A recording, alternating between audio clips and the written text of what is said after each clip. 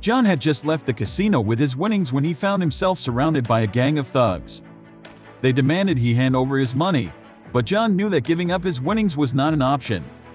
He quickly searched his pockets for a weapon and found only his keychain.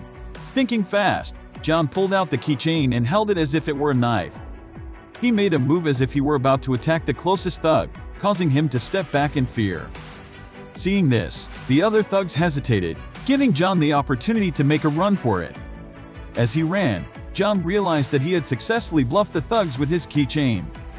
He had made them believe he had a weapon, which had caused them to hesitate and gave him the chance to escape.